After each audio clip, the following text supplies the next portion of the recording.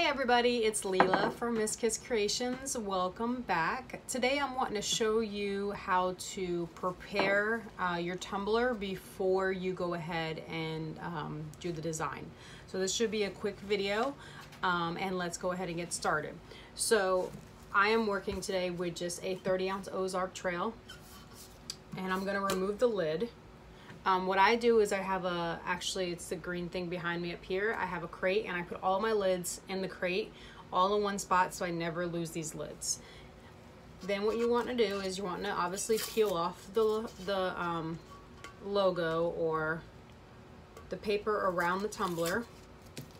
And this is for this brand. Some tumblers, they don't have logos around the tumbler, they have them on the bottom, so make sure you do peel that off. It's a little hard with gloves, so I'm gonna just take my X-Acto knife and just tear it off there and then peel it, or not.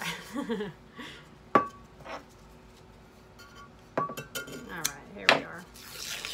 So you just want to take off any paper and you're just gonna throw that away. So you're gonna have this sticker or this adhesive left on the tumbler. And how you get this off, it's actually a couple of ways. Sometimes if there's only a little bit on here, you could just rub it off with your finger and it starts to come off. Or you can use 91% alcohol. I do put this in a little makeup squirt bottle. You can use 91% alcohol and you drench the adhesive sticker, and then you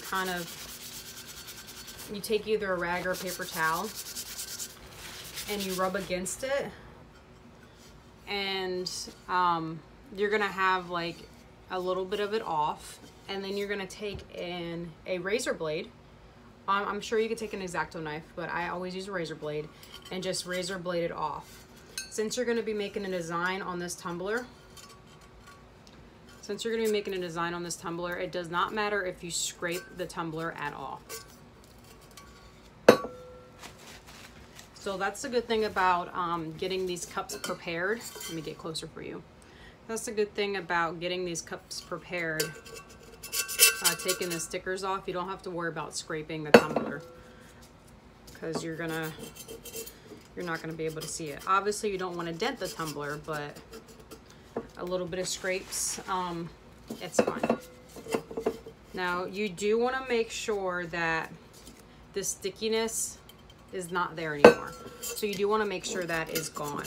So I'm just going ahead with my razor blade. I'm going from top to bottom. Sorry, I'm trying to get this on camera, or I'll do bottom to top. And I'm just going over it very, very well to make sure the sticky is not sticky anymore.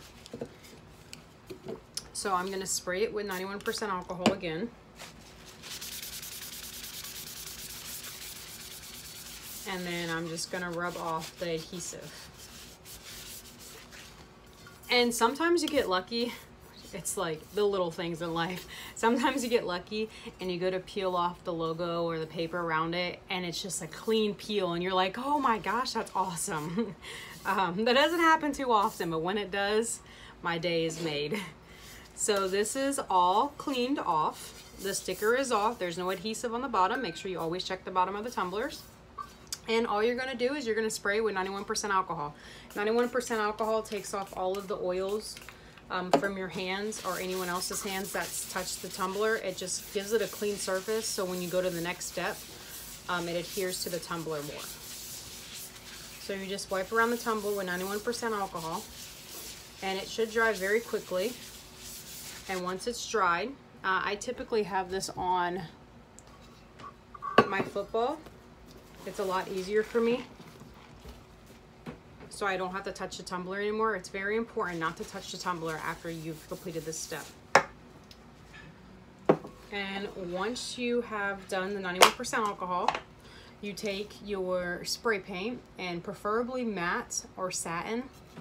The reason for matte or satin is whenever you go to apply your epoxy, it will not leave fish eyes. Fish eyes is whenever the epoxy lays on the tumbler and it separates, and you have circles inside your tumbler. So you have spots on your tumbler where the epoxy does not stick. and that's due to not prepping your cup properly, or sometimes using gloss. I'm sorry, I got cut off. As I was saying, sometimes using gloss. So make sure that this is a matte white, or not white, I'm sorry. Make sure it is a matte. Sometimes if I'm doing like blue glitter, I'll use a blue matte. You see all the spray paints I have above here. Not all of them are matte, some of them are satin. So again, using the matte or the satin, it helps the epoxy stick on the entire tumbler. There's nothing more aggravating than putting epoxy around the tumbler and you see all these blank spaces or these fish eyes with the epoxy just spreading out and making a hole. Then you have to make another batch of epoxy and redo the tumbler. And you just want to avoid that step altogether by prepping your tumbler properly. Now, a lot of people, sometimes I do this and sometimes I don't. A lot of people actually sand their tumblers. I don't find it necessary because I hardly sand my tumblers when I prep them, and I don't get too many fish eyes. Actually, I don't get any fish eyes. So the only time I do sand my tumbler if I'm working with, let me show you here. This is actually a 20-ounce Built. This is a Built brand from Walmart, and it has a kind of a different feel than the regular stainless steel tumbler. So with this tumbler, I do sand, and I do the sanding before I do the alcohol. So with this one, what I would do is I would take my, I think this is 160. I'm going to remove my lid. For this one, I would take my 160 grit or even 200 grits sandpaper. And I bought this from Walmart. I love, it's so easy to just grab, and then they sell they sell sticky, it like sticks to sandpaper, or not sticks, I'm sorry, it velcros. It velcros onto the sandpaper, and you can even buy other Velcro brand and just cut it down. So I love this. Again, this was at Walmart. So this is, I believe this is 180 or 200 grit sandpaper. And all I do is I sand my tumbler. And again, you have to get the bottom. Don't forget the bottom.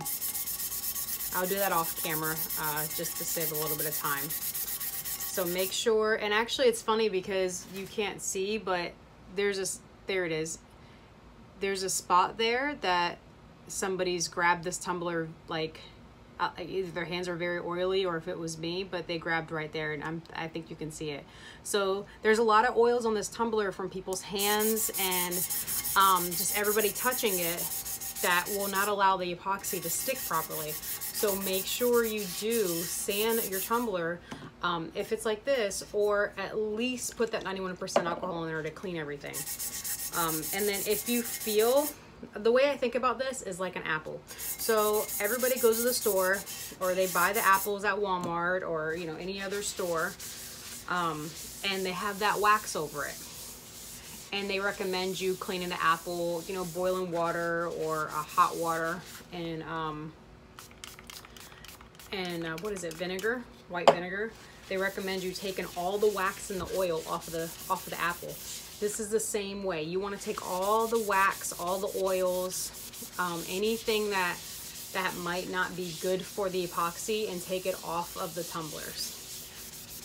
So you see how there's scratches on here? That does not matter, because after I do this, I'm going to go ahead and spray paint it with my Krylon matte white spray paint. And again, you can spray paint this any color depending on your design.